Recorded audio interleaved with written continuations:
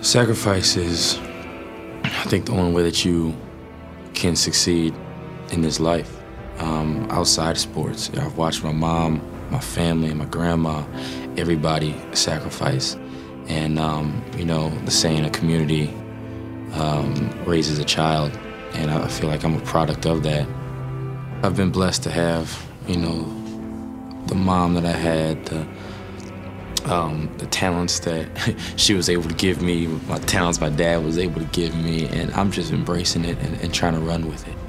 I had no choice but to be competitive at some point, and I think it started when my mom had me play basketball and compete in everything against older kids. And of course they were naturally faster than me, they were more developed than I was, but that didn't matter to me. And that's also the point where I developed a no excuse mentality. I don't believe in odds. Because I feel like I defied most of them.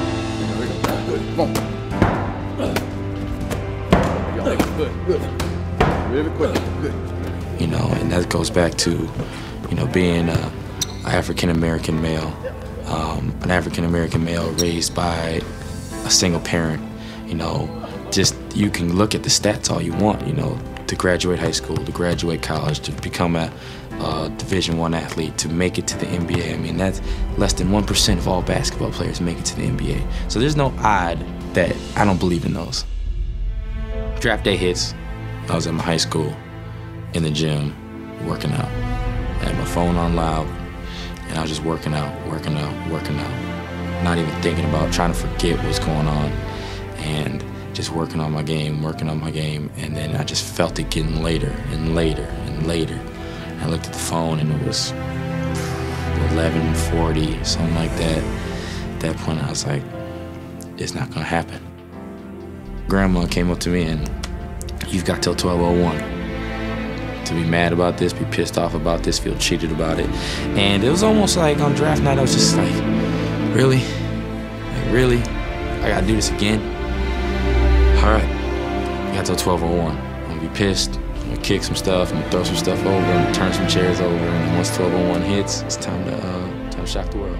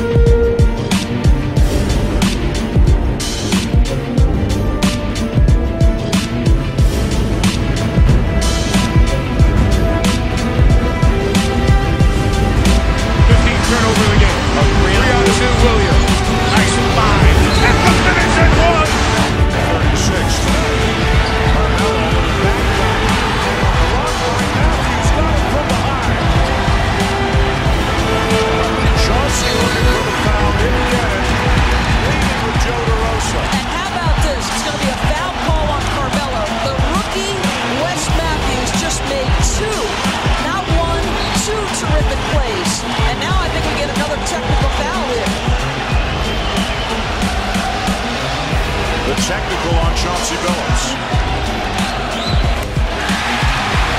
Well, this young man does not comport himself like a rookie.